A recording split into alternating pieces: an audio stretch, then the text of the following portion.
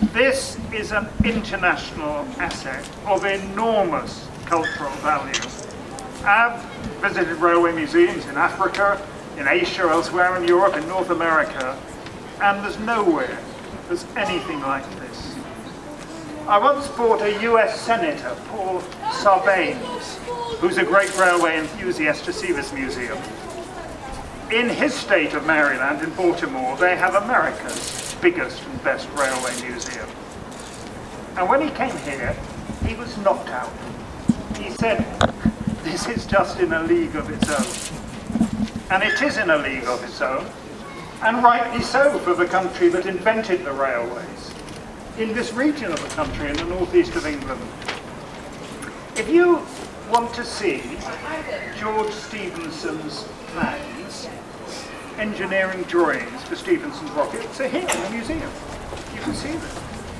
You want to see the locomotive, the Mallard, which has still today the world speed record for a steam locomotive, is here in the museum.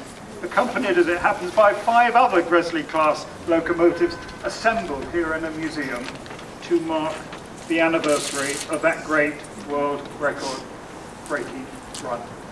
There's nowhere else in the world that could put together exhibitions like that. This is a really important asset. I've been asking questions in Parliament. First, will the government guarantee not to put admission charges on the railway or any of the transport? And I can give you some good news from the government. The answer to that is they give a guarantee, no admission charges. But I also asked a question, will they guarantee sufficient money from the government to keep this museum and all the Science museums open? And they wouldn't give that commitment. Well, I believe we can make them change their mind. There's a debate in Parliament on Wednesday, and we'll be pressing this question to the Secretary of State for Culture. She has a responsibility to protect our national culture and our national heritage.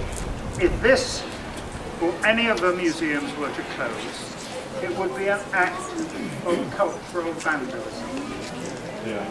And we must stop the Secretary of State for Culture from making that kind of mistake. And I believe we can do so. But even when we've got that commitment that we're seeking, we need to keep up the pressure. Because the budget cut on this museum and others in the Science Museum group has been about 25% over the last 3 years, and we're expecting another cut to come.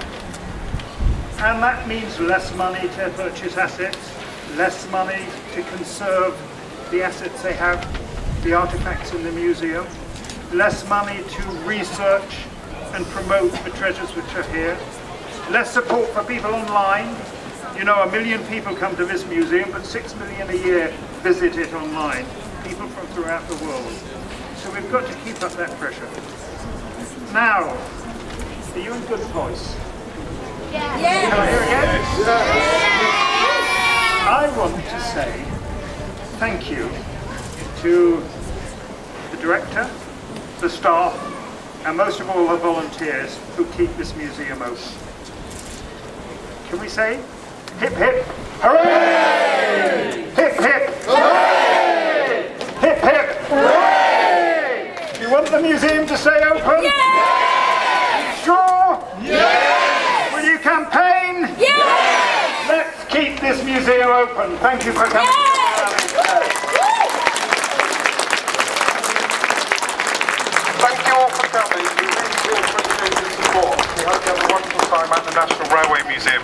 Please all do give a donation if you can as we all go in now. And if you haven't already signed a petition, please do, because it is so important that we save this museum.